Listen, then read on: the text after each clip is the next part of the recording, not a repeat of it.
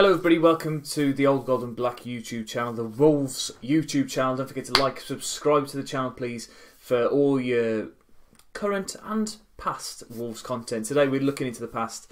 It's something that's been recommended a couple of times on my YouTube channel now, about looking back at old Wolves games and giving my memories and opinions on them. So we're going to start off today with my probably all-time favourite game as a Wolves fan, the only final that we've really witnessed as a mid-20-year-old. And that's the playoff final, of course, against Sheffield United at Cardiff. So without any further ado, it's going to be quite a long video, but hopefully you will watch a lot of it and reminisce and put some of your comments and thoughts in the section down below for that. But yeah, one of the great days as Wolves fans. Let's get straight into it, guys. So Dave Jones there, who had been sacked as Southampton manager a couple of years before this game. Due to certain allegations made against him, which were proved to be false after that. Matt Murray, of course, great Wolves stalwart. Miller, Kennedy, Wapow. Now, interestingly, just watched a slightly longer and extended highlight. Mark Kennedy made that run 2 times previous to this goal, and Sheffield United didn't pick it up. But the relief that there must have been in the stadium at that point, I can't appreciate it. Only being 12 years old at the time, I didn't have to live through the Crystal Palace playoff game or the Bolton playoff game. I did have to go through the Norwich playoff games the season before, and the capitulation from being so far ahead of Albion and everything, and losing out on that. But to take the lead 5 minutes into the game here, in the emphatic way that we did there with Kennedy's tremendous finish, I think I remember coming home and watching it again that evening and seeing it registered something like 70-mile-an-hour shot. So. Yeah, but what a great way to start. And then this was 20 minutes in, then corner, Kennedy flicked it in, Ince with a flick on, and then Nathan Blake 2-0, just to settle any nerves, because I think at that point Sheffield United had started to come back into the game a little bit. There'd been that weird header from Paul Ince that nearly went in as well. But we were in the game, we were taking our chances, and you know, as we've talked about so much this season about taking our chances, really at this point I don't remember Paddy Kenny making any other saves at that point. But just to touch on it as well, Sheffield United were massive favourites for this game, huge favourites. They'd had a much better season than us. They had probably better players in Michael Brown and Phil Jagielka, just to name 2. But we had the experience of Ince and Irwin. And then the youth of Lee Naylor, Matt Murray, Julian Lescott. I think we had a really good balance in that team. Oh, this is the chance, I think, for the Paul Ince header. So it comes back in, and Matt Murray with a great save. And then, I don't know if they show it, but Ince tells off Matt Murray for giving away the corner. Classic Ince. He said, "Why don't you push it over there?" But yeah, just shows you the quick reactions for such a big boy, Matt Murray, to get back over to that near post and just touch it to one side. Really, really good play from him.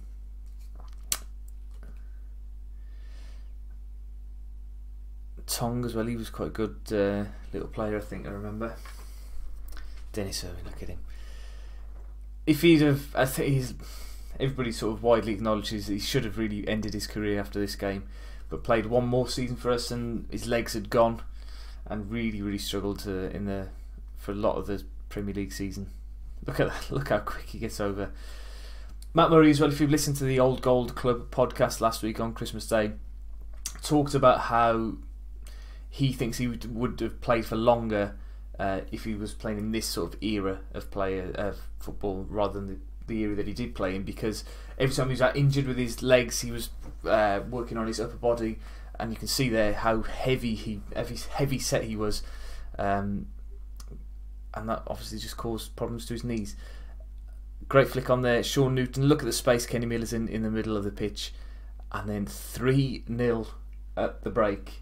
Wolves can reach out and touch it. That's the line of the commentary. It's weird because I've seen Wolves go 3-0 up so many times. I think lots of Wolves fans probably still then thought that they would mess it up, even though I don't think I've ever seen Wolves blow a 3-0 lead. Yeah, look at this. Poor defending, playing Miller onside, whoever that is at the right back position. He's had a mare because it was his fault for the Kennedy goal, really.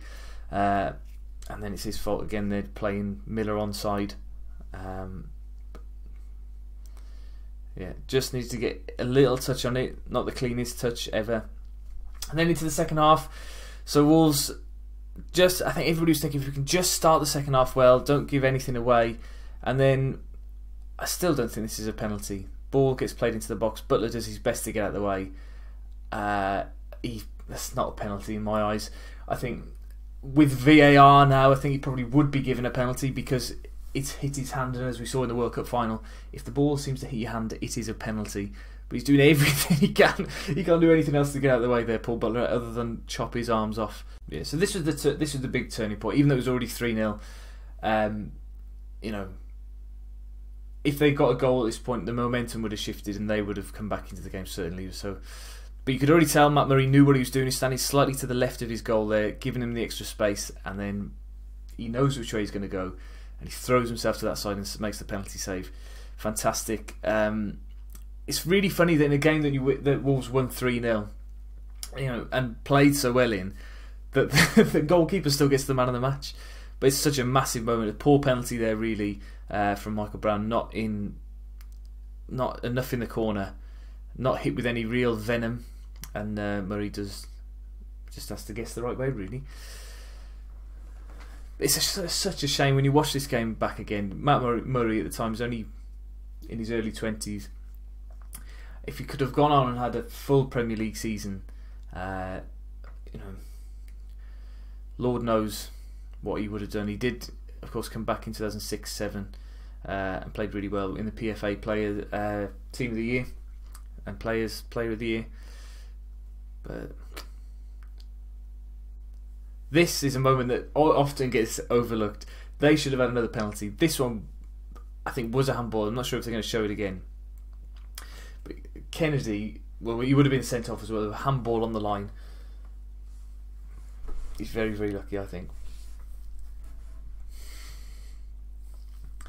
He knows as well. Look at him. It's a good save from Murray, and then comes back to, I can't tell who that is. Well, actually, I've remembered it wrong. It's bounced up off his thigh onto his hand. He doesn't really know about it. Sheffield United fans, if they do want to put themselves watching through this, probably think slightly differently.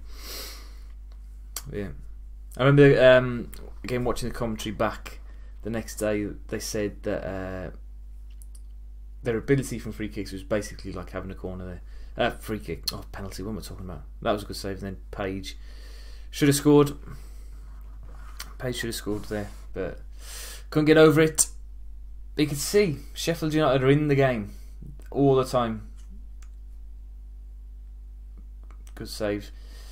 Didn't quite get a big enough hand on it to push it wide of the post, but enough to just knock it wide. I don't know if you can just see there behind the goal. There's an advertising order for a regatta that says "You'll never walk alone." You won't be able to hear it on the video, but the very, very end of the game, and if you go back on to YouTube and watch the whole game and skip towards the end, the Wolves fans start singing "You'll Never Walk Alone." It's quite a strange moment, but yeah, one of which, you know, sticks long in the memory. I thought that it might become a sort of Wolves song, but I think quite a lot of teams used to sing it in the end of finals that they won in the past. So this is the very, very end of the game now. Sheffield United have given up. In fact, this is the final kick of the game, I believe. Amos into the box. Wolves get it away, and then Ince boots it clear. Wolves have done it. I wish I'd have been older. I really, really wish I'd have been older. Only 12 at the time, but this is the first time I'd seen us being promoted, and just thinking, wow, we get to go and play now against Man United and Man City. Well, not Man City at the time; they weren't a big team, were they? Liverpool, Arsenal, Tottenham. Those really big teams who are always in the Premier League, and just getting to go to these different grounds. And look at us. That's why we need to get to a cup final, because look how good Wolves fans look in massive numbers. We just need that moment. If you notice as well, Neil Warnock had been sent off at half-time for having a go at the referee. So when he talks about class and Nuno. But there we go. Ince and Butler, the first trophy I'd seen Wolves lift First trophy we'd lifted since '88 with the Texaco Cup. Yeah, what a moment! What a moment!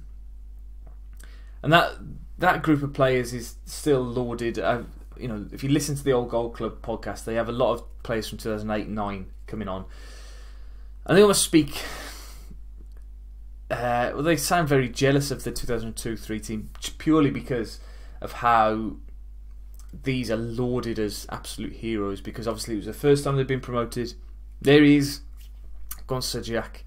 That's the only thing about this highlights. It didn't show that little bit with the thumbs up, and Rachel Hayhoe Flint.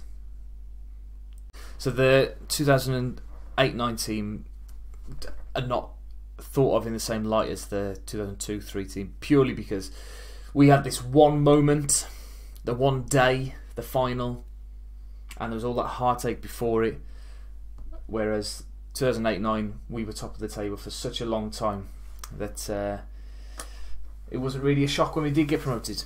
Anyway, thank you very much for watching today's video. If you've got any ideas about what game you'd like to see next, let me know in the comments section down below, and I'll try and do it for you and give you my memories of the game. And don't forget to like and subscribe to the channel for more Wolves content coming up. Spurs away tomorrow. Can't wait. See ya.